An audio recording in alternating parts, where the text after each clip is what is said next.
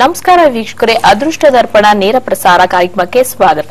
ಅದೃಷ್ಟ ಅಂದರೆ ಏನು, ಅದೃಷ್ಟವನ್ನ ಯಾವ ರೀತಿ ಪಡೆಯಬೇಕು ಎಂಬುದನ್ನು ತಿಳಿಸಿಕೊಡೋದಕ್ಕೆ ನಮ್ಮ ಜೊತೆ ಇದ್ದಾರೆ ಅಂತಾರಾಷ್ಟ್ರೀಯ ಖ್ಯಾತಿಯ ಮುದ್ರಾ ಮತ್ತು ಯೋಗ ತಜ್ಞರು, ಸಾಹಿತಿಗಳು, ಜ್ಯೋತಿಷಿಗಳು, ನಂಜನಗೂಡು ಹಾಗೂ ಚಾಮುಂಡಿ ಬೆಟ್ಟದ ಶಿವಾರ್ಚಕರು, 40,000ಕ್ಕೂ ಹೆಚ್ಚು ಜನರಿಗೆ ಯೋಗಾಭ್ಯಾಸವನ್ನ ತಿಳಿಸಿಕೊಟ್ಟಂತ ಭಗವಾನ್ ಶ್ರೀ ವಿನಯೋಗಿ ಗುರುಜಿಯವರು ಕಾರ್ಯಕ್ರಮದಲ್ಲಿದ್ದಾರೆ. ಬನ್ನಿ ಗುರುಜಿಯನ್ನ ಕಾರ್ಯಕ್ರಮಕ್ಕೆ ಸ್ವಾಗತ ಮಾಡೋಣ. ಗುರುಜಿ, ಕಾರ್ಯಕ್ರಮಕ್ಕೆ ಸ್ವಾಗತ.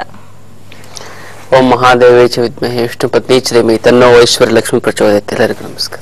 ಈ ದಿನ ಯಾವ ಮುದ್ರೆಯನ್ನ ತಿಳಿಸ್ಕೊಡ್ತೀರಾ ಗುರುಜಿ? ವಿಶೇಷವಾಗಿ ಬೆನ್ನು ನೋವು ಅಂತಂದ್ರೆ ಬಹಳಷ್ಟು ಜನಕ್ಕೆ ತೊಂದರೆ ಆಗುತ್ತೆ. ಏನಕ್ಕೆ ಬೆನ್ನು ನೋವು ಬರುತ್ತೆ ಅನ್ನೋದು ಅಂತ ಹೇಳ್ದಾಯ್ತು ಅಂತಂದ್ರೆ, ಬಹಳಷ್ಟು ಜನ ದ್ವಿಚಕ್ರ ವಾಹನ ಅಂದ್ರೆ 2 ವೀಲರ್ನ ಓಡಿಸ್ತಾರೆ. 2 ವೀಲರ್ನ ಏನ್ ಮಾಡ್ತಾರೆ ಅಂತಂದ್ರೆ, ಸ್ವಲ್ಪ ದಿನ ಓಡಿಸಿದ್ರೆ ಪರವಾಗಿಲ್ಲ, ಆದ್ರೆ ಏನ್ ಮಾಡ್ತಾರೆ, ಗಂಟೆಗಟ್ಲೆ. ಇವಾಗ ಬೆಂಗಳೂರಲ್ಲಂತೂ ಒಂದು ಆಫೀಸ್ ಇನ್ನೊಂದು ಆಫೀಸ್ ಹೋಗ್ಬೇಕಂದ್ರೆ 20-25 ಕಿಲೋಮೀಟರ್. ಮತ್ತೆ ಮಾರ್ಕೆಟಿಂಗ್ ಜಾಬ್ ಅಲ್ಲಿ ಇರುವಂತವ್ರು ಒಂದ್ ಕಡೆಯಿಂದ ಇನ್ನೊಂದ್ ಕಡೆ ಹೋಗ್ಲೇಬೇಕಾಗುತ್ತೆ, ಅವಾಗ 2 ವೀಲರ್ನ ಬಳಸಲೇಬೇಕಾಗುತ್ತೆ. ಅವಾಗ ಏನಂತ ಅಂತವ್ರಿಗೆ ಬಹಳಷ್ಟು ಯಾರ್ಯಾರು 2 ವೀಲರ್ ಅದು ಬೈಕ್ ಗಳನ್ನ ಇಟ್ಕೊಂಡಿರ್ತಾರೋ ಅವ್ರಿಗೆ ಎಲ್ಲ ಅಂದ್ರೆ 70-80% ಜನಗಳಿಗೆ ಬೆನ್ನು ನೋವು ಇದ್ದೇ ಇರುತ್ತೆ. ಯಾಕಂದ್ರೆ ಕಾಲ ಆ ಕಡೆ ಬಲಗಡೆ ಹಾಕೊಂಡು ಎಡಗಡೆ ಹಾಕೊಂಡಿರ್ತಾರೆ, ಮಧ್ಯ ನಿಮ್ಗೆ ಇಡೀ ಬಾಡಿ ವೆಯ್ಟ್ ಬೆನ್ನು ಮೇಲೆ ಮತ್ತೆ ಬೆನ್ನು ಮೂಳೆ ಬಿದ್ದಾಗ ಒಂದು ಸೊಂಟ ಮತ್ತೆ ಬೆನ್ನು ನೋವಿನ ಒಂದು ಸಮಸ್ಯೆ ಬರುತ್ತೆ. ಆದಷ್ಟು ಯಾರ್ಯಾರು 2 ವೀಲರ್ ಇಟ್ಕೊಂಡಿರ್ತಾರೋ ಅವ್ರಿಗೆಲ್ಲರಿಗೂ ಕೂಡ ಅದು ಬೈಕ್ ಇಟ್ಕೊಂಡಿರ್ತಾವ್ರಿಗೆಲ್ಲ ತುಂಬಾ ತೊಂದರೆ ಆಗುತ್ತೆ. ಅದಕ್ಕೋಸ್ಕರ ಅದನ್ನು ದೂರ ಮಾಡಬೇಕು ಅಂತಂದ್ರೆ ನೀವು ಆದಷ್ಟು ಕಾರನ್ನ ಯೂಸ್ ಮಾಡಿ. ಒಬ್ಬರುಗಳೇ ಬೈಕ್ ತಗೊಳಕ್ಕೆ ಇನ್ನು EMI ಕಟ್ತಾ ಇದೀನಿ, ಇನ್ನು ಕಾರ್ ಎಲ್ಲಿಗೆ ಹೋಗೋದು ಅಂತ ಬಹಳಷ್ಟು ಜನ ಅಂದು ಕೇಳ್ತಾರೆ. ಅದಕ್ಕೋಸ್ಕರ ಇನ್ನೂ ಒಂದು ಸರಳವಾದಂತ ಒಂದು ತಂತ್ರ ಏನು ಅಂತಂದ್ರೆ, ಸ್ಕೂಟಿ ಅಥವಾ ಹೋಂಡಾ ಆಕ್ಟಿವ್ ಅದನ್ನ ಏನಂತಂದ್ರೆ ಚೇರ್ ಮೇಲೆ ಕೂತ್ಕೊಂಡಂಗಿರುತ್ತೆ, ಆ ಕಡೆ ಒಂದು ಈ ಕಡೆ ಒಂದು ಕಾಲ ಹಾಕೊಂಡ್ ಇರೋದಿಲ್ಲ. ಅವಾಗ ಕೂತ್ಕೊಂಡು ನಾವು ಡ್ರೈವ್ ಮಾಡ್ತು ಅಂತಂದ್ರೆ ಬೆನ್ನು ನೋವು ಸಾಕಷ್ಟು ಬಹಳಷ್ಟು ಜನ ನಮ್ಮ ಆಶ್ರಮಕ್ಕೆ ಬಂದಾಗ ಬೆನ್ನು ನೋವು ಅಂತ ಹೇಳಿದ್ದಾರೆ. ಅದಕ್ಕೆ ಗಾಡಿಯನ್ನ ಚೇಂಜ್ ಮಾಡಿ ಅಂತ ಹೇಳಿದೀನಿ. ಅವ್ರಿಗೆ ಅವಾಗಿಂದ ಏನಿಲ್ಲ ಅಂತಂದ್ರೆ 80-90% ಕಂಟ್ರೋಲ್ ಬಂದಿದೆ. ಯಾಕಂದ್ರೆ ಹೋಂಡಾ ಆಕ್ಟಿವ್ ಆ ತರದ್ದು ಗೇರ್ಲೆಸ್ ಸ್ಕೂಟರ್ಸ್ ನ ಯೂಸ್ ಮಾಡಿದಾಗ ಮಾಮೂಲಿ ಚೇರ್ ಮೇಲೆ ಕೂತ್ಕೊಂಡಿರ್ತಾರೆ. ಮತ್ತೆ ಸೀಟನ್ನ ಅಗಲ ಮಾಡಿಸ್ಬಿಟ್ಟು ಕೂತ್ಕೊಳ್ಳಿ, ತುಂಬಾ ಒಳ್ಳೇದಾಗುತ್ತೆ ಅಂತ ಹೇಳಿದೀನಿ. ಬಹಳಷ್ಟು ಜನ ಅದನ್ನ ಫಾಲೋ ಮಾಡ್ತಾ ಇದಾರೆ. ಆ ಫಾಲೋ ಮಾಡೋದ್ರಿಂದ ಬೆನ್ನು ನೋವಿಂದ ತಪ್ಪಿಸ್ಕೋಬಹುದು. ಇಲ್ಲದ್ರೆ ಕಾರ್ ಯೂಸ್ ಮಾಡಿ, ಕಾರ್ ಇಲ್ಲ ಅಂತಂದ್ರೆ 2 ವೀಲರ್ ವಿತೌಟ್ ಗೇರ್ ಅಂದ್ರೆ ಸ್ಕೂಟಿ ಅಥವಾ ಹೋಂಡಾ ಆಕ್ಟಿವ್ ಅಥವಾ ಬೇರೆದು ಯಾವುದೇ ಇದೆ ಅದನ್ನ ಯೂಸ್ ಮಾಡಿ, ಖಂಡಿತವಾಗ್ಲೂ ಒಳ್ಳೇದಾಗುತ್ತೆ. ಮತ್ತೆ ಬೆನ್ನು ನೋವು ಕಡಿಮೆ ಆಗುತ್ತೆ ಅಂತ ಹೇಳ್ಬೋದು. ಜೊತೆಗೆ ಇನ್ನೊಂದು ಏನು ಅಂತ, ಬೆನ್ನು ನೋವು ಇದ್ದಂತವ್ರಿಗೆ ಬಹಳಷ್ಟು ಜನಕ್ಕೆ ಏನಂತಂದ್ರೆ ಒಂದು ವಿಶೇಷವಾದಂತ ಮುದ್ರೆ ಇದೆ. ಆ ಮುದ್ರೆನ ಮಾಡ್ತು ಅಂತಂದ್ರೆ ಖಂಡಿತವಾಗಿ ಬೆನ್ನು ನೋವು 60-70% ಕೇವಲ 1 ವಾರದಲ್ಲಿ ನಾರ್ಮಲ್ ಬರುವಂತ ಒಂದು ಚಾನ್ಸಸ್ ಇದೆ. ಅದು ಯಾವ ಒಂದು ಮುದ್ರೆ ಅಂತಂದ್ರೆ ವಾಯು ಮುದ್ರೆ ಆಗಿರುತ್ತೆ. ಆ ವಾಯು ಮುದ್ರೆ ಹೇಗೆ ಅಂತಂದ್ರೆ ನೋಡಿ, ಹೆಬ್ಬೆರಳನ್ನ ತೆಗೆದು ಹೆಬ್ಬೆರಳು ಮತ್ತೆ ತೋರ್ಬೆರಳನ್ನ ಮಡಿಸಿ, ಹೆಬ್ಬೆರಳು ಮತ್ತೆ ತೋರ್ಬೆರಳನ್ನ ಮಡಿಸಿ ಮಿಕ್ಕ ಎಲ್ಲಾ ಬೆರಳುಗಳನ್ನ ನೇರವಾಗಿರುವಂತೆ ಎಚ್ಚರ ವಹಿಸಿದ್ರೆ ತುಂಬಾ ಒಳ್ಳೇದಾಗುತ್ತೆ. ಇದು ವಾಯು ಮುದ್ರೆ ಅಂತ ಹೇಳ್ತಾರೆ. ಈ ಒಂದು ವಾಯು ಮುದ್ರೆ ಮಾಡೋದ್ರಿಂದ ಮೂಳೆಗೆ ಸಂಬಂಧಪಟ್ಟಂತ ಎಲ್ಲಾ ಕಾಯಿಲೆಗಳು ಗುಣ ಆಗುತ್ತೆ. ಮತ್ತೆ ಮೂಳೆ, ಎಷ್ಟೊಂದು ಜನಕ್ಕೆ ಕ್ಯಾಲ್ಸಿಯಂ ಕಡಿಮೆ ಇರುತ್ತೆ, ಕ್ಯಾಲ್ಸಿಯಂ ಸದೃಢ ಆಗುತ್ತೆ. ಬೆನ್ನು ನೋವು ಮತ್ತೆ ಭುಜಗಳ ನೋವು ಅಂತ ಹೇಳ್ತಾ ಇರ್ತಾರೆ, ಮತ್ತೆ ಮಂಡಿ ನೋವು ಅಂತ ಹೇಳ್ತಾರೆ, ಕೀಲು ನೋವು ಅಂತ ಹೇಳ್ತಾರೆ. ಆ ರೀತಿಯಾದಂತ ಒಂದು ಸಮಸ್ಯೆಗಳು ಇದಾಗ ಏನಿಲ್ಲ, ತುಂಬಾ ಸರಳ. ಹೆಬ್ಬೆರಳು ಮತ್ತೆ ತೋರ್ಬೆರಳನ್ನ ಮಡಿಸಿ ಹೆಬ್ಬೆರಳು ಮತ್ತೆ ತೋರ್ಬೆರಳು ಮಡಿಸಿ ಮಿಕ್ಕೆಲ್ಲ ಬೆರಳುಗಳು ನೇರವಾಗಿರುವಂತೆ ಎಚ್ಚರ ವಹಿಸಿದ್ರೆ ಇದು ವಾಯು ಮುದ್ರೆ ಆಗುತ್ತದೆ. ಈ ಒಂದು ವಾಯು ಮುದ್ರೆ ಮಾಡೋದ್ರಿಂದ ಮೂಳೆಗೆ ಸಂಬಂಧಪಟ್ಟಂತ ಎಲ್ಲ ಕೆಲಸ ಅಂದ್ರೆ ಸಮಸ್ಯೆಗಳು ನಿವಾರಣೆ ಆಗುತ್ತೆ. ಜೊತೆಗೆ ಇನ್ನೊಂದು, ಈ ಒಂದು ವಾಯು ಮುದ್ರೆ ಮಾಡೋದ್ರಿಂದ ಹಲ್ಲು ನೋವು ಬಹಳಷ್ಟು ಜನಕ್ಕೆ ಏನಾದ್ರೆ ರೂಟ್ ಕೆನಲ್ ಅಂತ ಮಾಡಿಸ್ಕೋತಾರೆ. ಮತ್ತೆ ಹಲ್ಲು ಉಳುಕಡ್ಡಿ ಇರ್ತಾರೆ, ಹಲ್ಲು ಶೇಕ್ ಆಗ್ತಾ ಇರುತ್ತೆ, ಹಲ್ಲು ಸದೃಢತೆ ಅನ್ನೋದಿರಲ್ಲ, ಹಲ್ಲು ಯಾಕಂದ್ರೆ ಬಹಳಷ್ಟು ಹಲ್ಲು ನೋವಿಂದ ಬಳಲ್ತಾ ಇರ್ತಾರೆ. ಅಂತ ಒಂದು ಹಲ್ಲು ನೋವು ಕೂಡ ಈ ಒಂದು ಮುದ್ರೆ ಮಾಡೋದ್ರಿಂದ ತುಂಬಾ ಅನುಕೂಲ ಆಗುತ್ತೆ. ಬೆನ್ನು ನೋವು, ಮಂಡಿ ನೋವು ಬೇಗ ಗುಣ ಆಗುತ್ತೆ. ಎಷ್ಟು ನಿಮಿಷ ಮಾಡಬೇಕು ಅಂದ್ರೆ 30 ನಿಮಿಷಗಳ ಕಾಲ ನೀವು ಮಾಡಬೇಕು. ಮಾಡೋದ್ರಿಂದ ಏನಂತಂದ್ರೆ ಟಿವಿ ನೋಡ್ತಾ ಮಾಡ್ಬೋದು, ಅಥವಾ ಮಲ್ಕೊಂಡ್ ಮಾಡ್ಬೋದು, ಕೂತ್ಕೊಂಡ್ ಮಾಡ್ಬೋದು, ಯಾರ ಜೊತೆ ಮಾತಾಡ್ತಾನು ಕೂಡ ಇದನ್ನ ಮಾಡ್ಬೋದು. ಯಾವುದೇ ರಿಸ್ಟ್ರಿಕ್ಷನ್ಸ್ ಇಲ್ಲ, ಯಾವ ಸಮಯದಲ್ಲಿ ಬೇಕಾದ್ರೂ ಮಾಡ್ಬೋದು. ಜೊತೆಗೆ ಈ ಒಂದು ಮುದ್ರೆ ಮಾಡೋದ್ರಿಂದ ನಿಮ್ಗೇನಾಗುತ್ತೆ ಅಂತಂದ್ರೆ ಬೆನ್ನು ನೋವು 1 ವಾರದಲ್ಲೇ ಕಡಿಮೆ ಆಗುತ್ತೆ. ಬಟ್ ಏನಂತಂದ್ರೆ ಒಂದು ಪರ್ಟಿಕ್ಯುಲರ್ ಟೈಮ್ ಅಂತ ಇಟ್ಕೊಳ್ಳಿ. ಆ ಪರ್ಟಿಕ್ಯುಲರ್ ಟೈಮ್ ಅಲ್ಲಿ ಇದನ್ನ ಮಾಡಿ. ನೀವು 2 ಕೈಯಲ್ಲೂ ನೀವು ಮಾಡಕ್ಕಾಗಿಲ್ಲ ಅಂದ್ರೆ ಒಂದೇ ಕೈಯಲ್ಲಿ ನೀವು ಮಾಡಿ. ಒಂದೇ ಕೈಯಲ್ಲಿ ನೀವು ಈ ಒಂದು ಮುದ್ರೆನ ಮಾಡಿದ್ರೆ 2 ವಾರದಲ್ಲಿ ನಿಮ್ಗೆ ಪರ್ಸೆಂಟೇಜ್ 20%, 30% ಕಡಿಮೆ ಆಗುತ್ತೆ. 1.5 ತಿಂಗಳಲ್ಲಿ ಬೆನ್ನು ಸಂಪೂರ್ಣವಾಗಿ ಗುಣ ಆಗುತ್ತೆ. ಜೊತೆಗೆ ಇನ್ನೊಂದೇಂತ ಎರಡು ಕೈಲಿ ಸೇರಿಸ್ಕೊಂಡು ಮಾಡ್ತು ಅಂತಂದ್ರೆ 1 ವಾರದಲ್ಲಿ ನಿಮ್ಗೆ ರಿಸಲ್ಟ್ ಗೊತ್ತಾಗುತ್ತೆ. ಇವತ್ತು ಮಾಡ್ತೀನಿ ಇವಾಗತ್ತೆ ನಿಮ್ಗೆ ರಿಸಲ್ಟ್ ಬರೋದಿಲ್ಲ, ಮಾಡಿ 4-5 ದಿನ ಆದ್ಮೇಲೆ ನಿಮ್ಗೆ ರಿಸಲ್ಟ್ ಬರುತ್ತೆ ಅಂತ ಒಂದು ಅದ್ಭುತವಾದಂತ ಒಂದು ಮುದ್ರೆ. ಈ ಒಂದು ಮುದ್ರೆಯ ಜೊತೆಗೆ ಇನ್ನೊಂದು ಯಾವ ಒಂದು ಮುದ್ರೆ ಮಾಡಬೇಕು ಅಂತಂದ್ರೆ ಪ್ರಾಣ ಮುದ್ರೆಯನ್ನ ಮಾಡಬೇಕು. ಪ್ರಾಣ ಮುದ್ರೆ ಅಂತಂದ್ರೆ ಹೆಬ್ಬೆರಳು ಮತ್ತೆ ಉಂಗುರ ಮತ್ತು ಕಿರು ಬೆರಳನ್ನ ಇಟ್ಕೋಬೇಕು, ಮಿಕ್ಕೆಲ್ಲ ಬೆರಳುಗಳನ್ನು ನೇರವಾಗಿರಿಸುವಂತೆ ಎಚ್ಚರ ವಹಿಸಬೇಕು. ಇದು ಪ್ರಾಣ ಮುದ್ರೆ ಆಗುತ್ತದೆ. ಈ ಒಂದು ಪ್ರಾಣ ಮುದ್ರೆ ಮಾಡೋದ್ರಿಂದ ನಿಮ್ಗೆ ಪ್ರಾಣ ಶಕ್ತಿಯಾಗಿ ಜೊತೆಗೆ ಬೆನ್ನು ನೋವಿಗೆ ಸಪೋರ್ಟಿಂಗ್ ಆಗಿರುತ್ತೆ. ಯಾವುದೇ ಒಂದು ಚಿಕಿತ್ಸಾ ಮುದ್ರೆಗಳನ್ನ ಮಾಡಿದ್ರು ಕೂಡ ಅದ್ರ ಜೊತೆಗೆ ಪ್ರಾಣ ಮುದ್ರೆಯನ್ನ ನೀವು ಮಾಡಲೇಬೇಕು. ಮಾಡದೆ ತುಂಬಾ ಅನುಕೂಲ ಆಗುತ್ತೆ. ಪ್ರಾಣ ಶಕ್ತಿ ಇದಾಗಿ ರೋಗ ನಿರೋಧಕ ಶಕ್ತಿ ಗುಣ ಆಗುತ್ತೆ. ವಾಯು ಮುದ್ರೆಯನ್ನ ಮಾಡಬೇಕು. ವಾಯು ಮುದ್ರೆ ಜೊತೆಗೆ ಪ್ರಾಣ ಮುದ್ರೆಯನ್ನ ಮಾಡಬೇಕು. ಹೇಗೆ ಪ್ರಾಣ ಮುದ್ರೆಯನ್ನ ಮಾಡಬೇಕು ಅಂತಂದ್ರೆ ಫಸ್ಟ್ ಹೆಬ್ಬೆರಳನ್ನ ಮತ್ತೆ ಉಂಗುರದ ಬೆರಳನ್ನ ಮತ್ತೆ ಕಿರು ಬೆರಳನ್ನ ಮೂರನ್ನು ಹಿಂಗೆ ತಾಗಿಸ್ಬೇಕು. ಮಿಕ್ಕ ತೋರ್ ಬೆರಳು ಮತ್ತೆ ಮಧ್ಯದ ಬೆರಳನ್ನ ನೇರವಾಗಿರುವಂತೆ ಎಚ್ಚರ ವಹಿಸಬೇಕು. ಅವಾಗ ಪ್ರಾಣ ಮುದ್ರೆ ಆಗುತ್ತೆ. ಈ ಒಂದು ಪ್ರಾಣ ಮುದ್ರೆಯನ್ನ ಮಾಡ್ತು ಅಂತಂದ್ರೆ ವಾಯು ಮುದ್ರೆ ಜೊತೆಗೆ ಈ ಪ್ರಾಣ ಮುದ್ರೆಯನ್ನ ಮಾಡಿದ್ರೆ ಬೆನ್ನು ನೋವು ನಿಮ್ಗೆ ಕಂಟ್ರೋಲ್ ಆಗುವಂತ ಒಂದು ಚಾನ್ಸಸ್ ಇರುತ್ತೆ. ಅದಕ್ಕೋಸ್ಕರ ಈ ಒಂದು ಮುದ್ರೆಯನ್ನ ಮಾಡಿ 15 ನಿಮಿಷಗಳ ಕಾಲ ಈ ಒಂದು ಮುದ್ರೆಯನ್ನ ಮಾಡಿದ್ದ ತುಂಬಾ ಅನುಕೂಲ ಆಗುತ್ತೆ ಅಂತ ಹೇಳ್ಬೋದು. ಬೆನ್ನು ನೋವು ಸಂಪೂರ್ಣವಾಗಿ ಗುಣ ಆಗುತ್ತೆ. 1 ವಾರದಿಂದ 2 ತಿಂಗಳವರೆಗೂ ಮಾಡಿದ್ರೆ ಒಳ್ಳೆ ಪರಿಣಾಮಕಾರಿಯಾದಂತ ಒಂದು ಉಪಯೋಗವನ್ನ ನೀವು ಪಡ್ಕೋಬಹುದು ಅಂತ ಹೇಳ್ಬೋದು. ಗುರುಜಿ, ನಿಮ್ಮ ಶಿಬಿರದ ಬಗ್ಗೆ ತಿಳಿಸ್ಕೊಡಿ ಗುರುಜಿ. ವಿಶೇಷವಾಗಿ ನಮ್ಮ ಒಂದು ಶಿಬಿರದಲ್ಲಿ ಅನೇಕ ರೀತಿಯಾದಂತಹ ಒಂದು ಸಮಸ್ಯೆಗಳನ್ನ ಬಗೆಹರಿಸ್ಕೋಬಹುದು. ಜನವರಿ 24 ಮತ್ತು 25ನೇ ತಾರೀಕು ಈ ಒಂದು ಶಿಬಿರ ಇದೆ. ಆ ಶಿಬಿರಕ್ಕೆ ಬಂದು ನೀವು ಜಾಯ್ನ್ ಆಗಿ ಕುಂಡಲಿನಿ ತಂತ್ರ ಶಿಬಿರವನ್ನ ಹೇಳ್ಕೊಡ್ತೀವಿ, ಮತ್ತೆ ಮುದ್ರಾ ಯೋಗ ಶಿಬಿರವನ್ನ ನಾವು ಹೇಳ್ಕೊಡ್ತೀವಿ. ಆ ಮುದ್ರಾ ಯೋಗ ಶಿಬಿರದಲ್ಲಿ ಅಂತ ತಲೆಯಿಂದ ಹಿಡಿಯೋರು ಕಾಲ್ವರೆಗೂ ಏನೇ ಸಮಸ್ಯೆ ಇದ್ರು ಅದಕ್ಕೆ ಮುದ್ರೆ ಮೂಲಕ ಪರಿಹಾರ. ಮುದ್ರೆನ ಮಾಡ್ತು ಅಂತಂದ್ರೆ ಶುಗರ್ 2 ದಿನದಲ್ಲಿ ನಾರ್ಮಲ್ ಬರುತ್ತೆ. ಮತ್ತೆ ಈ ಥೈರಾಯ್ಡ್ ಟಾನ್ಸಿಲ್ಸ್ 1.5 ತಿಂಗಳಲ್ಲಿ ಕಡಿಮೆ ಆಗುತ್ತೆ. BP ಏನಾದ್ರು ಇತ್ತಂದ್ರೆ 2 ದಿನದಲ್ಲಿ ನಾರ್ಮಲ್ ಬರುವಂತ ಎಲ್ಲ ಸಂಪೂರ್ಣ ಸಾಧ್ಯತೆಗಳು ಇದೆ, ಆಗಿದೆ. ಒಂಥರ ಮಿರಾಕಲ್ ಅಂತ ಹೇಳ್ಬೋದು. ಜೊತೆಗೆ ಇನ್ನೊಂದೇನಂತಂದ್ರೆ ನಮ್ಮ ಒಂದು ಶಿಬಿರವನ್ನ 3 ಕಾರಣಗಳಿಗೋಸ್ಕರ ನೀವು ಅಟೆಂಡ್ ಮಾಡಬೇಕು. ಏನಕ್ಕೆ 3 ಕಾರಣ ಅಂತಂದ್ರೆ ನಿಮ್ಮಲ್ಲಿರುವಂತಹ ಒಂದು ಸಮಸ್ಯೆಗಳನ್ನ ಸಂಪೂರ್ಣವಾಗಿ ನಿವಾರಣೆ ಮಾಡ್ಕೊಳ್ಳೋದಕ್ಕೆ, ಜೊತೆಗೆ ನಿಮ್ಮ ಮುಂದೆ ಆ ಸಮಸ್ಯೆಗಳು ಬರದೇ ಇರುವಂತ ರೀತಿಯಲ್ಲಿ ನೀವು ತಡೆಗಟ್ಟೋದಕ್ಕೆ ಈ ಒಂದು ತಂತ್ರಗಳನ್ನ ಮಾಡಿಕೊಡಿ. ಅದನ್ನ ಶಿಬಿರದಲ್ಲಿ ಹೇಳ್ಕೊಡ್ತೀವಿ. ಜೊತೆಗೆ ನಿಮಗೆ ಸಂಬಂಧಪಟ್ಟಂತವ್ರು ಹೆಂಡತಿ ಗಂಡ ಆಗಿರ್ಬೋದು, ಅತ್ತೆ ಮಾವ ಅಥವಾ ಅಣ್ಣ ತಂಗಿ ತಂದೆ ತಾಯಿಗಳಿಗೆ ಅವ್ರಿಗೆ ಸಮಸ್ಯೆ ಬರದೆ ಅಂತ ನೀವು ತಂತ್ರಗಳನ್ನ ಮಾಡಿ ಅವರ ಒಂದು ಸಮಸ್ಯೆಗಳನ್ನ ಕೂಡ ಬಗೆಹರಿಸೋದಕ್ಕೆ ನೀವು ಒಂದು ಶಿಬಿರವನ್ನ ಅಟೆಂಡ್ ಮಾಡಬಹುದು. ಮಾಡಿದ್ರೆ ಎಲ್ಲ ರೀತಿಯಾದಂತಹ ಒಂದು ಸಮಸ್ಯೆಗಳಿಂದ ಬೇಗನೆ ಹೊರಗಡೆ ಬರ್ಬೋದು ಅಂತ ಹೇಳ್ಬೋದು. ಗುರುಜಿನ ಜೀವನದಲ್ಲಿ ತುಂಬಾ ಸೋಲುಗಳನ್ನ ಕಂಡಿರ್ತಾರೆ ಗುರುಜಿ. ಅವ್ರಿಗೆ ಯಾವ ರೀತಿ ಮುಂದೆ ಬರಕ್ಕಾಗಲ್ಲ, ಯಾವ್ದೋ ಒಂದು ಸೋಲದಲ್ಲಿ ತುಂಬಾ ದುಃಖಗಳಾಗಿರುತ್ತೆ. ಸೊ ಆ ಒಂದು ಸೋಲಿಗೆ ಯಾವ ರೀತಿ ಪರಿಹಾರಗಳನ್ನ ತಿಳಿಸ್ಕೊಡ್ತೀರಾ ಗುರುಜಿ? ಬಹಳಷ್ಟು ಜನ ಏನ್ ಮಾಡ್ತಾ ಇರ್ತಾರೆ ಅಂದ್ರೆ ತುಂಬಾ ಜೀವನದಲ್ಲಿ ದುಃಖ ಅನುಭವಿಸ್ತಾರೆ, ಸೋಲನ್ನ ಅನುಭವಿಸ್ತಾ ಇರ್ತಾರೆ. ಪ್ರತಿಯೊಂದು ಕೂಡ ಅವರು ಸೋಲನ್ನ, ಬಹಳಷ್ಟು ಜನ ಸೋಲು ಅಂತಂದ್ರೆ ಏನು, ಅದು ತುಂಬಾ ಕಷ್ಟ, ನಮ್ಗೆ ಆಗದೆ ಇರುವಂತದ್ದು. ಪ್ರತಿಯೊಂದು ನಾನು ಬಿಸ್ನೆಸ್ ಮಾಡಿದೆ ಅದರಲ್ಲಿ ಸೋತೆ, ಮತ್ತೆ ಇನ್ನೊಂದು ಬಿಸ್ನೆಸ್ ಮಾಡಿದ್ರಲ್ಲೂ ಸೋತೆ. ಇದೇ ತರ ಸೋಲುಗಳಾದ್ರೆ ಗೆಲ್ಲದು ಯಾವಾಗ ಅಂತ ಒಂದು ಇದನ್ನ ಮಾಡ್ತಾ ಇರ್ತೀವಿ. ಅದಕ್ಕೆ ಸೋಲನ್ನ ಸೋಲಿಸ್ಬೇಕು, ಅದನ್ನ ಯಾವ ರೀತಿ ಅದನ್ನ ಮಾಡಬೇಕು ಅನ್ನೋದು ವಿಶೇಷವಾದಂತ ಒಂದು ಪರಿಹಾರದ ಮೂಲಕ ನಾವು ಸೋತಾಗ್ಲೇ ಕೂಡ ನಾವು ಎಷ್ಟು ಸರಿ ಸೋಲ್ತೀವಿ ನಮ್ಗೆ ಅಷ್ಟು ಅನುಭವ ಆಗುತ್ತೆ. ಪ್ರತಿಯೊಂದು ನಾವು ಏನಕ್ಕೆ ಸೋಲ್ತೀವಿ ಅಂತ ಸರಿಯಾಗಿ ಪ್ರಿಪರೇಷನ್ಸ್ ಇರೋದಿಲ್ಲ. 3 ಕಾರಣಗಳಿಂದ ನಾವು ಒಂದು ಇದನ್ನ ಸೋಲ್ತೀವಿ. ಯಾವ ಒಂದು ಕಾರಣ ಅಂತಂದ್ರೆ ಪ್ರಮುಖವಾಗಿ ಮೊದಲನೇದು ಅಂತಂದ್ರೆ ನಾವು ಸರಿಯಾಗಿ ಪ್ಲಾನಿಂಗ್ ಮಾಡಿರೋದಿಲ್ಲ, ಒಂದು ಸೋಲ್ತೀವಿ ಅವಾಗ. ಇನ್ನೊಂದು ಸರಿಯಾಗಿ ಪ್ಲಾನಿಂಗ್ ಮಾಡಿಲ್ಲ, ಜೊತೆಗೆ ಪ್ರಿಪರೇಷನ್ ಮಾಡ್ಕೊಂಡಿರೋದಿಲ್ಲ. ಪ್ರಿಪರೇಷನ್ ಮಾಡದಾಗ್ಲೂ ಕೂಡ ನಾವು ಸೋಲ್ತೀವಿ. ಜೊತೆಗೆ ಇನ್ನೊಂದೇನಂತಂದ್ರೆ ನಾವು ಏನೋ ಒಂದು ಮಾಡಕ್ ಹೋಗ್ತೀವಿ, ಮತ್ತೆ ಸೋಮಾರಿತನವನ್ನ ತೋರಿಸ್ಬಿಡ್ತೀವಿ. ಸೋಮಾರಿತನ ತೋರಿಸ್ದಾಗ್ಲು ಅಂತಂದ್ರೆ ಕೂಡ ನಾವು ಸೋಲ್ತೀವಿ.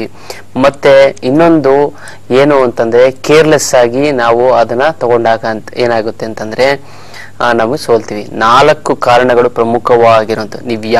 ನೀವು ಸೋಲಿಗೆ ಏನು ಕಾರಣ ಅಂತಂದ್ರೆ ಈ 4 ಕಾರಣ. ಇನ್ನೊಂದು ಸಣ್ಣ ಪುಟ್ಟ ಕಾರಣ ಇದೆ, ಬಟ್ ಈ 4 ಪ್ರಮುಖವಾದಂತ ಒಂದು ಕಾರಣ. ಮೊದಲನೇದಾಗಿ ಏನು, ಒಂದು ನಾವು ಸೋತಿದೀವಿ ಅಂತಂದ ಕಾರಣ ಸರಿಯಾದಂತ ಪ್ರಿಪರೇಷನ್ಸ್ ಇರೋದಿಲ್ಲ.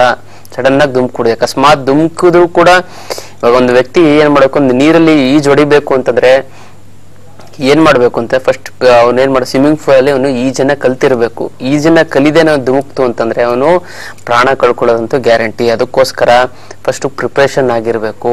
ಪ್ರಿಪರೇಷನ್ ಅಂತಂದ್ರೆ ಸರಿಯಾಗಿ ಪ್ಲಾನಿಂಗ್ ಮಾಡಿರ್ಬೇಕು. ಅಕಸ್ಮಾತ್ ನಾನು ನೀರಲ್ಲಿ ಬಿದ್ದರೂ ಕೂಡ ನನಗೇನೋ ಒಂದು ಟೈರ್ ಟ್ಯೂಬ್ ಅಂತ ಇರಬೇಕು, ಅಥವಾ ಇನ್ಯಾರ ಸಹಾಯ ಪ್ಲಾನಿಂಗ್. ಆ ಪ್ಲಾನಿಂಗ್ ಇಲ್ದೇನೆ ಧುಮುಕ್ತು ಅಂತಂದ್ರೆ ಸಮಸ್ಯೆಗಳು ಇರುತ್ತೆ. ಅದಕ್ಕೋಸ್ಕರ ಪ್ರತಿಯೊಂದು ನೀವು ಎಷ್ಟು ಚೆನ್ನಾಗಿ ನೀವು ಬಿಸ್ನೆಸ್ ಅನ್ನು ಮಾಡಬೇಕು ಅಂತ ಅನ್ಕೊಂಡಿರ್ತೀರಾ ಅದನ್ನ, ಅಥವಾ ನೀವು ಯಾವುದೋ ಒಂದು ಆಟದಲ್ಲಿ ನೀವು ಗೆಲ್ಲಬೇಕು ಅನ್ಕೊಂಡಿರ್ತೀರಾ ಅದನ್ನ ಒಂದಲ್ಲ ಟೈಮ್ ತಗೊಳ್ಳಿ, ಒಂದಲ್ಲ 2 ದಿನ 3 ತಿಂಗಳು ಚೆನ್ನಾಗಿ ಪ್ಲಾನಿಂಗ್ ಮಾಡಿ 5-6 ತರ ಸ್ಕೆಚ್ ಅನ್ನ ಹಾಕಿ ನಾವು ಅದನ್ನ ಸರಿಯಾಗಿ ನೀವು ಪ್ಲಾನಿಂಗ್ ಮಾಡ್ಕೊಂಡು ಬನ್ನಿ, ನೀವು ಅರ್ಧ ಸಕ್ಸಸ್ ಆಗ್ಬಿಟ್ಟಿರ್ತೀರ.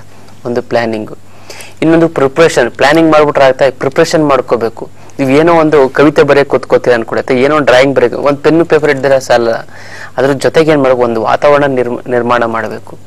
ಒಂದು ಒಳ್ಳೆ ಟೈಮ್, ಒಳ್ಳೆ ಗಾಳಿ ಬರ್ತಾ ಇರಬೇಕು, ಮತ್ತೆ ಸ್ವಿಚ್ ಆಫ್ ಮಾಡಬೇಕು, ಮತ್ತೆ ಮನೆ ಯಾರು ಬರ್ದೇದಂಗೆ ನೀವು ನೋಡ್ಕೋಬೇಕು. ನೀವು ಯಾವ್ದೋ ಒಂದು ಟೈಮಲ್ಲಿ ನೀವು ಬರೀತು ಅಂತ ಯಾರೋ ಫೋನ್ ಮಾಡ್ತಾರೆ, ಇನ್ಯಾರೋ ಬರ್ತಾರೆ, ಮತ್ತೆ ಸಡನ್ ಕರೆಂಟ್ ಹೊಟ್ಟೋಗ್ಬಿಡುತ್ತೆ. ನೀವು ಕರೆಂಟ್ ಹೋದ್ರೂ ಪರವಾಗಿಲ್ಲ ಅಂದ್ಬಿಟ್ಟು ನೀವು ಪ್ಲಾನಿಂಗ್ ಮಾಡಿ ಪ್ರಿಪರೇಷನ್ ಮಾಡಿ ನೀವೊಂದು ಲೈಟ್ ಲ್ಯಾಂಪು ಅಥವಾ ಬೇರೆ ಯಾವ್ದಾದ್ರು ಒಂದು ಚಾರ್ಜಬಲ್ ಲೈಟ್ ಇಟ್ಕೊಂಡಿದ್ದಾಗ ನೀವು ನಿರಂತರವಾಗಿ ನೀವು ಕೆಲಸವನ್ನ ಮಾಡಿ ಅದನ್ನ ಸಕ್ಸಸ್ ಮಾಡಬಹುದು. ಬಹಳಷ್ಟು ಜನ ಮಾಡುವಂತ ಒಂದು ಕೆಲಸ ಏನು ಅಂತಂದ್ರೆ, ನೀವು ಎಕ್ಸಾಮ್ ಅಲ್ಲಿ ನೀವು ಸೋತಿದ್ದೀರಾ ಅಂತ ಫೇಲ್ ಆಗಿರೋದ್ರಿಂದ ಕಾರಣ ಇದೆ, ನೀವು ಪ್ಲಾನಿಂಗ್ ಮಾಡ್ಕೊಂಡಿರಲ್ಲ. ಜೊತೆಗೆ ನೀವು ಜೀವನದಲ್ಲಿ ನೀವು ಆಟಗಳು ಅಷ್ಟೇ ನೀವು ಪ್ಲಾನಿಂಗ್ ಮಾಡ್ಕೊಂಡಿರಲ್ಲ ಸರಿಯಾಗಿ, ಇದರಲ್ಲೇ ಮಿಸ್ ಹೊಡಿತಾ ಇರುತ್ತೆ. ಇನ್ನೊಂದು ಅಂತಂದ್ರೆ ಪ್ರಿಪರೇಷನ್ ಸರಿಯಾಗಿ ಮಾಡ್ಕೊಂಡಿಲ್ಲ. ಯಾವ ವಸ್ತು ಯಾವ ಟೈಮಲ್ಲಿ ಏನ್ ಕೈ ಕೊಡುತ್ತೆ ಗೊತ್ತಾಗಲ್ಲ, ಅದಕ್ಕೆ ಅದನ್ನೆಲ್ಲ ಪ್ರಿಪರೇಷನ್ ಮಾಡಿರ್ಬೇಕು. ಯಾವ್ದೊಂದು ದೊಡ್ಡ ಫಂಕ್ಷನ್ ಕೋಟ್ಯಾಂತರ ರೂಪಾಯಿ ಖರ್ಚು ಮಾಡಿರ್ತಾರೆ, ಒಂದು ಜನರೇಟರ್ ತರಿಸಿರಲ್ಲ, ಅವಾಗ ಏನಾಗುತ್ತೆ, ಎಷ್ಟೊಂದು ಗಲಿಬಿಲಿಯಾಗಿ ಗೊಂದಲ ಆಗಿ 2 ವರ್ಷ 3 ಇದಾಗಿರುತ್ತೆ. 3 ಅವರ್ ಆದ್ಮೇಲೆ ಬರುತ್ತೆ, ಅವಾಗ ಏನ್ ಪ್ರಯೋಜನ? ಎಲ್ಲರೂ ಜನಗಳೆಲ್ಲ ಹೊರಟೋಗ್ಬಿಟ್ಟಿರ್ತಾರೆ. ಮದುವೆ ವಿಚಾರದಲ್ಲೂ ಅಷ್ಟೇ, ಮದುವೆ ನಿಮ್ಗೆ ಮುಂದೆ ಇದೆ ಅಂತಂದ್ರೆ ಈಗ 7-8 ವರ್ಷದಿಂದ ಮುಂಚಿತವಾಗ್ಲೂ ಪ್ಲಾನ್ ಮಾಡಿ ರೆಡಿ ಮಾಡ್ಕೋಬೇಕು.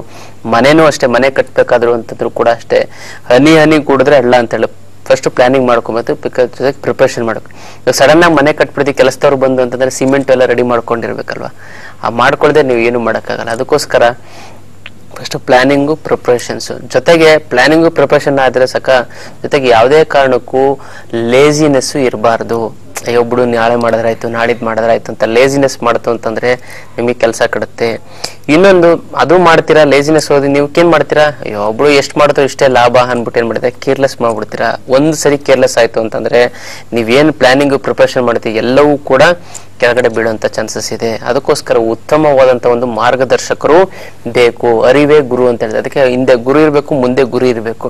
ಅದಕ್ಕೆ ನೀವು ಏನು ಜೀವನದಲ್ಲಿ ಸೋಲ್ಬಾರದು ಅಂತಂದ್ರೆ ಒಂದು ಸರಳವಾದಂತ ಒಂದು ತಂತ್ರ ಇದೆ. ನೀವು ಒಂದು ಚಪ್ಪಲಿ ಹಾಕೋತಿರಲ್ಲ, ಚಪ್ಪಲಿಯ ಕೆಳಗಡೆ ನೀವು ಒಂದು ಅದು ಫುಟ್ ವೇರ್ ಅಂತ ಬರುತ್ತೆ. ಫುಟ್ ವೇರ್ ಅಂತಂದ್ರೆ ಒಂದು ತೆಳುವಾದಂತ ಒಂದು ಹಾಳೆ ತರ ಬರುತ್ತೆ, ಅದನ್ನ ತೆಗೆದ್ಬಿಟ್ಟು ಅದರಲ್ಲಿ ನೀವು ಏನ್ ಮಾಡಿದ್ರೆ ಕಪ್ಪು ಬಣ್ಣ ಇರಬೇಕು ಒಂದು ತಿಳ್ಕೊಳ್ಳಿ. ನೀವು ಯಾವುದೇ ಒಂದು ಚಪ್ಪಲಿ ಅಥವಾ ಶೂ ಅನ್ನ ಹಾಕೊಂಡ್ರು ಕೂಡ ಕೆಳಗಡೆ ಒಂದು ಕಪ್ಪು ಬಣ್ಣದ ಒಂದು ಬಟ್ಟೆ ಇರಬೇಕು. ಬಟ್ಟೆನ ನೀವು ಹಾಕೊಂಡ್ರೆ ನೆಗೆಟಿವ್ ಎನರ್ಜಿ ಎಲ್ಲ ಹಿಡಿಬಿಡುತ್ತೆ, ಲೇಜಿನೆಸ್ ನ ನಿಮ್ಗೆ ನಿವಾರಣೆ ಮಾಡ್ಕೊಬಿಡುತ್ತೆ. ಎಲ್ಲೇ ಹೋದ್ರೂ ಕೂಡ ನೀವೇನ್ ಮಾಡ್ಬೇಕು, ಒಂದು ಶೂ ಅನ್ನ ಹಾಕಿರ್ತೀರಾ, ಆ ಶೂ ಕೆಳಗಡೆ ಒಂದು ಕಪ್ಪು ಬಟ್ಟೆಯನ್ನ ಹಾಕೋಬೇಕು. ನೀವು ಕಪ್ಪು ಬಟ್ಟೆನ ನೀವು ಹಾಕೊಂಡು ನೀವು ಯಾವುದೇ ಒಂದು ಕೆಲಸಕ್ಕೆ ಹೋಯ್ತು ಅಂತ ನಿಮ್ ನೆಗೆಟಿವ್ ಎನರ್ಜಿ ಎಲ್ಲ ಹಿಡಿಯುತ್ತೆ. ಜೊತೆಗೆ ಇನ್ನೊಂದೇನಂತಂದ್ರೆ ಪಾಸಿಟಿವ್ನೆಸ್ ಅನ್ನ ನಿಮ್ಗೆ ಆಟೋಮೆಟಿಕ್ ಆಗಿ ಕಾಸ್ಮಿಕ್ ಎನರ್ಜಿಯಿಂದ ನಿಮ್ಗೆ ಬರುತ್ತೆ. ಅದಕ್ಕೋಸ್ಕರ ನೀವು ಕಪ್ಪು ಬಟ್ಟೆಯನ್ನ ಹಾಕಿ, ಜೊತೆಗೆ ನೀವು ಯಾವಾಗ್ಲೂ ಕೂಡ ಒಂದು ಗುರುಗಳ ಒಂದು ಮಾರ್ಗದರ್ಶನ ಇರಲೇಬೇಕು. ಗುರುಗಳು ಯಾವ ಗುರುಗಳಾದ್ರೂ ಪರವಾಗಿಲ್ಲ. ಅದಕ್ಕೆ ನಾನು ಇಲ್ಲೊಂದು ಫೋಟೋವನ್ನ ತಂದಿದ್ದೀನಿ. ಈ ತರ ಒಂದು ಫೋಟೋವನ್ನ ನೀವು ಲ್ಯಾಮಿನೇಷನ್ ಮಾಡಿಸಿ ನೀವು ಇಟ್ಕೊಳ್ಳಿ. ಇದು ಭಗವಾನ್ ಅವತಾರ ಬಾಬಾ ಅಂತ ಹೇಳ್ತೀವಿ. ಇದು ನಾನು ಒಂದು ಮಾನಸಿಕವಾದಂತ ಮಾನಸ ಗುರುಗಳು ಅಂತ ಹೇಳಿದೆ. ನನ್ಗೆ ಅವಾಗವಾಗ ನನ್ಗೇನು ಕಷ್ಟ ಆಯ್ತು ಅಂತಂದಾಗ, ನನ್ಗೇನಾದ್ರು ತೊಂದರೆ ಆಯ್ತು ಅಂತಂದಾಗ, ಇಂಥವ್ರ ಸಮಸ್ಯೆ ಇದೆ ಅಂತಂದಾಗ ನಾ ಏನ್ ಮಾಡ್ತೀವಿ, ನೆನೆಸ್ಕೊಂಡ್ರೆ ಸಾಕು, ಒಂದು ವಿಶೇಷವಾದಂತ ಯಾವ್ದೋ ರೀತಿ ಒಂದು ಶಕ್ತಿ ಬಂದು ನನಗೆ ಒಂದು ಸ್ಥೈರ್ಯವನ್ನ ಕೊಡುತ್ತೆ. ಅದಕ್ಕೋಸ್ಕರ ಈ ತರ ಒಂದು ಫೋಟೋವನ್ನ ಸದಾ ನಿಮ್ಮ ಒಂದು ಜೋಬಿನಲ್ಲಿ ಇಟ್ಕೊಂಡು ಇದ್ರ ಮೇಲೆ ಒಂದು ಕೈ ಇಟ್ಟು, ಗುರುವೇ ನನಗೆ ಈ ತರ ಪ್ರಾಬ್ಲಮ್ ಆಗಿದೆ, ಮಾರ್ಗದರ್ಶನ ತೋರಿಸು ಅಂತಂದ್ರೆ, ಅಥವಾ ಈ ಒಂದು ಕೆಲಸ ಕಾರ್ಯಗಳನ್ನ ಮಾಡ್ತೀನಿ, ಇನ್ನು ಸಂಪೂರ್ಣವಾದಂತ ಬೆಂಬಲ ಇತ್ತು ಅಂತಂದ್ರೆ ಅರಿವೇ ಗುರು. ನಿಮ್ಗೆ ಯಾವುದೇ ರೀತಿಯಾದಂತಹ ಒಂದು ಸಮಸ್ಯೆಗಳು ಕೂಡ ನಿಮ್ಗೆ ಆಗೋದಿಲ್ಲ. ಇದು ಭಗವಾನ್ ಅವತಾರ ಬಾಬಾ ಅಂತ ಹೇಳ್ತೀವಿ. ಈ ಒಂದು ಫೋಟೋವನ್ನ ನೀವು ಇಟ್ಕೊಳ್ಳಿ, ಇಂಟರ್ನೆಟ್ ಅಲ್ಲಿ ಸಿಗುತ್ತೆ, ಅವತಾರ ಬಾಬಾ ಅಂತ ಹಾಕಿ ನಿಮ್ಗೆ ಸಿಗುತ್ತೆ. ಮಾನಸಿಕವಾದಂತಹ ಒಂದು ಗುರುಗಳನ್ನ ನೀವು ಒಂದು ನಿರ್ಮಾಣ ಮಾಡ್ಕೊಳ್ಳಿ. ನೀವು ಯಾವುದೇ ಒಂದು ಕೆಲಸವನ್ನ ಅಥವಾ ಒಂದು ಸ್ಪೋರ್ಟ್ಸ್ ಆಗ್ಬೇಕು, ಇದನ್ನ ಜೋಬಲ್ಲಿ ಇಟ್ಕೊಂಡು ನಾನು ಹೇಳುವಂತ ತಂತ್ರಗಳನ್ನ ಮಾಡಿ, ಇದನ್ನ ಖಂಡಿತವಾಗ್ಲೂ ನಿಮ್ಗೆ ಪಾಸಿಟಿವ್ ಎನರ್ಜಿ ಕೊಡುತ್ತೆ. ಒಂದು ನೆನೆಸ್ಕೊಂಡು ಇದನ್ನ ನೋಡಿ ಒಂದು 5 ನಿಮಿಷಗಳ ಕಾಲ ಏನಂತಂದು ಮನಸ್ಸಲ್ಲಿ ಒಂದು ಸಂಕಲ್ಪ ಮಾಡ್ಕೊಳ್ಳಿ. ನಾನು ಈ ಒಂದು ಕೆಲಸ ಮಾಡ್ತಾ ಇದ್ದೀನಿ, ಯಾವುದೇ ಕಾರಣಕ್ಕೂ ನನ್ನ ಒಂದು ಸಂಕಲ್ಪ ಇದು ಯಾವ ಗುರುಗಳಾದ್ರೂ ಪರವಾಗಿಲ್ಲ, ನಿಮ್ಮ ಗುರುಗಳಾದ್ರೂ ಜೀವನ ಹೇಳ್ಕೊಟ್ಟಿದ್ದ ಗುರುಗಳಾದ್ರೂ ಪರವಾಗಿಲ್ಲ, ಅವರ ಒಂದು ಫೋಟೋವನ್ನ ನೀವು ಇಟ್ಕೊಳ್ಳಿ. ಗುರುವಿನ ಒಂದು ಫೋಟೋ ಯಾವಾಗ್ಲೂ ನಿಮ್ಮ ಒಂದು ಜೋಬಲ್ಲಿ ಇತ್ತು ಅಂತಂದ್ರೆ ಒಂದು ತಿಳ್ಕೊಳ್ಳಿ, ಗುರುಬಲ ನಿಮ್ಮಲ್ಲಿ ಇರುತ್ತೆ. ತುಂಬಾ ಸರಳವಾದಂತಹ ಒಂದು ತಂತ್ರ. ಗುರುಬಲಕ್ಕೋಸ್ಕರ ಗುರು ಶಾಂತಿ ಅಂತ ಮಾಡ್ತೀವಿ, ಎಲ್ಲೆಲ್ಲೋ ಹುಡ್ಕೊಂಡು ಹೋಗ್ತೀವಿ ಪುಣ್ಯಕ್ಷೇತ್ರಗಳಿಗೆ. ಆದ್ರೆ ಈ ತರ ಒಂದೇ ಒಂದು ಫೋಟೋವನ್ನ ಇಟ್ಕೊಳ್ಳೋದ್ರಿಂದ ನಮ್ಗೆ ಗುರುಬಲ ಬರುತ್ತೆ. ಏನಿಲ್ಲ ಅಂದ್ರೆ 30 to 40% ನಿಮ್ಗೆ ಗುರುಬಲ ಬರುತ್ತೆ. ಜೊತೆಗೆ ನೀವು ಈ ಗುರುವನ್ನ ನೀವು ಕಷ್ಟ ಇದ್ದಾಗ ಅಥವಾ ನೀವು ಒಂದು ಯಾವುದೇ ಒಂದು ಕೆಲಸ ಕಾರ್ಯಗಳನ್ನ ನಾವು ನಿರ್ವಿಘ್ನವಾಗಿ ನೆನೆಸ್ಬೇಕು ಅಂತಂದ್ರೆ ಒಂದ್ಸರಿ ದರ್ಶನ ತೆಗೀರಿ, ಒಂದ್ಸರಿ ನೀವು ದರ್ಶನ ಮಾಡ್ಕೊಳ್ಳಿ. ದರ್ಶನ ಮಾಡ್ಕೊಂಡು ನೀವು ಅದನ್ನ ಪರ್ಸಲ್ ಇಟ್ಕೋತು ಅಂತಂದ್ರೆ ನಿಮ್ಗೆಲ್ಲ ಅರಿವೇ ಗುರು ಅಂತಂದ್ರೆ ಗುರುವಿನ ಒಂದು ಶಕ್ತಿ ಬರುತ್ತೆ. ಆ ಒಂದು ಶಕ್ತಿ ಅಂದ್ರೆ ಡಿವೈನ್ ಕಾಸ್ಮಿಕ್ ಎನರ್ಜಿಯಿಂದ ಫ್ಲೋ ಆಗಿ ನಿಮ್ ಎಲ್ಲಾ ಕೆಲಸ ಕಾರ್ಯಗಳು ಸಕ್ಸಸ್ ಆಗಿ ನೀವು ಜೀವನದಲ್ಲಿ ಸೋಲು ಅನ್ನೋದೇ ನಿಮ್ಗೆ ಬರೋದಿಲ್ಲ. ಯಾಕಂದ್ರೆ ಯಾವಾಗ ಉತ್ತಮವಾದಂತ ಗುರು ನಿಮ್ ಜೊತೆ ಇರ್ತಾನೋ ಅವಾಗ ಸೋಲು ಅನ್ನೋದು ಖಂಡಿತ ನಿಮ್ಗೆ ಬರೋದಿಲ್ಲ. ಅದಕ್ಕೋಸ್ಕರ ಈ ಒಂದು ಗುರುವಿನ ಒಂದು ಫೋಟೋವನ್ನ ಇಟ್ಕೊಳ್ಳಿ. ಈ ಒಂದು ಗುರುವನ್ನ ಫೋಟೋ ಇಟ್ಕೋತು ಅಂದ್ರೆ ತುಂಬಾ ಅನುಕೂಲ ಆಗಿದೆ. ಅವತಾರ ಬಾಬಾ ಅಂತ ನೀವು ಒಂದು ಟೈಪ್ ಮಾಡಿ ಅನುಕೂಲ ಆಗಿದೆ. ನಿಮ್ಮ ಒಂದು ಫೇವರೇಟ್ ಗುರುಗಳು ಯಾರೇ ಆಗಿರ್ಬೋದು ಅದನ್ನ ಇಟ್ಕೊಳ್ಳಿ, ತುಂಬಾ ಅನುಕೂಲ ಆಗುತ್ತೆ ಅಂತ ಹೇಳ್ಬೋದು. ಜೊತೆಗೆ ಏನಂತ ಪರ್ಸಲ್ ಇಟ್ಕೋಬಹುದು ಅಥವಾ ಜೋಬಲ್ ಇಟ್ಕೋಬಹುದು. ಲ್ಯಾಮಿನೇಷನ್ ಯಾಕಂದ್ರೆ ಹಾಳಾಗ್ಬಿಡುತ್ತೆ, ಲ್ಯಾಮಿನೇಷನ್ ಮಾಡಿ ಇಟ್ಕೊಳ್ಳಿ. ಖಂಡಿತವಾಗ್ಲೂ ನಿಮ್ಗೆ ಸಕ್ಸಸ್ ಆಗೋದ್ರಲ್ಲಿ ಎರಡು ಮಾತೇ ಇಲ್ಲ. ಅದಕ್ಕೋಸ್ಕರ ಗುರುವಿನ ಒಂದು ಮಾರ್ಗದರ್ಶನ. ಜೊತೆಗೆ ನೀವೊಂದು ಶೂ ಹಾಕೊಳ್ಳೋ ಜಾಗದಲ್ಲಿ ಅಥವಾ ಒಂದು ಇದರಲ್ಲಿ ಕಪ್ಪು ಬಣ್ಣದ ಒಂದು ಬಟ್ಟೆಯನ್ನ ಹಾಕೊಳ್ಳಿ. ಇಲ್ಲಾಂತ ಕಪ್ಪದು ನಿಮ್ಗೆ ಇದೇ ಸಿಗುತ್ತೆ, ಅದು ಫುಟ್ವೇರ್ಸ್ದು ಇದು ಸಿಗುತ್ತೆ, ಅದನ್ನ ಹಾಕೊಂಡ್ರು ಕೂಡ ತುಂಬಾ ಒಳ್ಳೇದಾಗುತ್ತೆ. ನಿಮ್ ನೆಗೆಟಿವ್ ಎನರ್ಜಿ ಎಲ್ಲ ಇರುತ್ತೆ. ನೀವು ಸೋಲದಲ್ಲಿ ಏನಂತಂದ್ರೆ ಎಷ್ಟೇ ನೀವು ಕಷ್ಟಪಟ್ಟಿದ್ರು ಕೂಡ ಅದು ಪ್ರತಿಫಲ ಸಿಕ್ಕೇ ಸಿಗುತ್ತೆ. ನೀವು ಜೀವನದಲ್ಲಿ ಸೋಲೋದಿಲ್ಲ, ಗೊತ್ತಲ್ಲ. ಅವಾಗವಾಗ ನೀವು ಇದು ತುಂಬಾ ಸರಳವಾದಂತ ಒಂದು ಏನಂತಂದ್ರೆ ಹಿಂದೆ ಗುರು ಇರಬೇಕು, ಮುಂದೆ ಗುರು ಇರಬೇಕು. ಅವಾಗ ಯಾವುದೇ ಕಾರಣಕ್ಕೂ ಸೋಲೋದಿಲ್ಲ. ಎಷ್ಟೇ ಅಡೆತಡೆಗಳು ಬಂದು ಜೊತೆಗೆ ನಿಮ್ಮ ಕೆಲಸ ಕಾರ್ಯಗಳಾಗಬೇಕು ಅಂತಂದ್ರೆ ಸದಾ ಏನಿರ್ಬೇಕು, ಒಂದು ಅಕ್ಷತೆ ಕಾಳು, ಮಂತ್ರಿಸಿರುವಂತ ಒಂದು ಅಕ್ಷತೆ ಕಾಳು ನಿಮ್ಮ ಜೋಬಲ್ಲಿ ಇರಬೇಕು. ನಿಮ್ಮ ಮಕ್ಕಳು ಎಲ್ಲಾರು ಹೊರಗಡೆ ಹೋಗ್ತಾ ಇದ್ರು ಕೂಡ ಅವ್ರಿಗೆ ಏನಾದ್ರು ಸ್ವಲ್ಪ ತೊಂದರೆ ಇದೆ ಅಂತ ಅಂದಾಗ ನೀವು ಮಂತ್ರಿಸಿರುವಂತ ಒಂದು ಅಕ್ಷತೆ ಕಾಳನ್ನ ಒಂದು ಸಣ್ಣ ಪ್ಲಾಸ್ಟಿಕ್ ಕವರ್ ಅಲ್ಲಿ ಹಾಕಿ ಅವ್ರಿಗೆ ಕೊಡಿ. ಅವ್ರು ಇಟ್ಕೊಂಡ್ರೆ ಸಾಕು, ಒಂದು ಪಾಸಿಟಿವ್ ಮುಂದೆ ಆಗುವಂತ ಅನಾಹುತತೆಗೆ ತಪ್ಪಿಸುತ್ತೆ. ಜೊತೆಗೆ ಎಕ್ಸಾಮ್ಗೂ ಅಷ್ಟೇ, ಎಕ್ಸಾಮ್ಗೆ ಹೋಗ್ಬೇಕು ಅಂತಂದ್ರೆ ಅವ್ರ ಬ್ಯಾಗ್ ಅಲ್ಲಿ ಈ ಒಂದು ಫೋಟೋವನ್ನ ಇಟ್ಟು ಕಳಿಸಿ. ಅಂದ್ರೆ ಗುರುವಿನ ಒಂದು ಫೋಟೋವನ್ನ, ಅರಿವೇ ಗುರು ಅಂತ ಹೇಳ್ತಾರೆ. ಇದೊಂದು ಮಾನಸಿಕವಾದಂತ ಒಂದು ಗುರುಗಳನ್ನ ನಾವು ಇಟ್ಕೊಳ್ಳೋದು. ಜೊತೆಗೆ ನಮ್ಮಲ್ಲಿ ಫುಟ್ ವೇರ್ಸ್ ಅಂತಂದ್ರೆ ಅದು ಕಪ್ಪು ಬಣ್ಣದ್ದೇ ಆಗಿರ್ಬೇಕು. ನಾವು ತುಳಿಯುವಂತ ಒಂದು ಇದು ಕಪ್ಪು ಬಣ್ಣದ ಇತ್ತು ಅಂತಂದ್ರೆ ಅಥವಾ ಕಪ್ಪು ಚಪ್ಪಲಿ ಹಾಕೊಳ್ಳೋದ್ರಿಂದ ಇನ್ನೂ ಶ್ರೇಷ್ಠ. ಬಹಳಷ್ಟು ಜನಕ್ಕೆ ಗೊತ್ತಿಲ್ಲ ಇದು. ನೆಗೆಟಿವ್ ಎನರ್ಜಿನೆಲ್ಲ ಇದು ಬಿಡಿದಾಗ ತುಂಬಾ ಅನುಕೂಲ ಆಗುತ್ತೆ. ಯಾಕಂದ್ರೆ ಜೀವನದಲ್ಲಿ ಸೋಲ್ಲೇಬಾರ್ದು ಅಂತಂದ್ರೆ ಈ ಸರಳವಾದಂತ ಒಂದು ತಂತ್ರಗಳನ್ನ ಮಾಡಿ ಖಂಡಿತ ಒಳ್ಳೇದಾಗುತ್ತೆ ಅಂತ ಹೇಳ್ಬೋದು. ಗುರುಜಿ, ಕಾರ್ಯಕ್ರಮಕ್ಕೆ ಬಂದು ಸಾಕಷ್ಟು ವಿಚಾರಗಳ ತಿಳಿಸಿಕೊಡಿ. ನಿಮ್ಗೆ ಧನ್ಯವಾದಗಳು ಗುರುಜಿ. ನೀವು ಗುರುಜಿಯನ್ನ ನೇರವಾಗಿ ಭೇಟಿಯಾಗಬೇಕಾದ ನಿಮ್ಮ ಟಿವಿ ಡಿಸ್ಪ್ಲೇ ಆಗ್ತಿರೋ ನಂಬರ್ಸ್ಗೆ ಕರೆ ಮಾಡಬಹುದು. ಫೇಸ್ಬುಕ್ ಮತ್ತು ಯೂಟ್ಯೂಬ್ ಅಲ್ಲಿ ನಮ್ಮ ಕಾರ್ಯಕ್ರಮವನ್ನ ವೀಕ್ಷಿಸಬಹುದು. ಅದಕ್ಕೆ ನೀವು ವಿನಯೋಗಿ ಗುರುಜಿ ಅಂತ ಟೈಪ್ ಮಾಡಿದ್ರೆ ಕಾರ್ಯಕ್ರಮವನ್ನ ವೀಕ್ಷಿಸಬಹುದು ಅಂತ ಹೇಳ್ತಾ ಅದೃಷ್ಟ ದರ್ಪಣ ನೇರ ಪ್ರಸಾರ ಕಾರ್ಯಕ್ರಮವನ್ನ ಮುಗಿಸ್ತಾ ಇದ್ದೀನಿ. ಇದಾಗಿತ್ತು ಇವತ್ತಿನ ಅದೃಷ್ಟ ದರ್ಪಣ ನೇರ ಪ್ರಸಾರ ಕಾರ್ಯಕ್ರಮ. ತಾಜಾ ಸುದ್ದಿಗಾಗಿ ನೋಡ್ತಾ ಇರಿ ಕಸ್ತೂರಿ ನ್ಯೂಸ್ 24.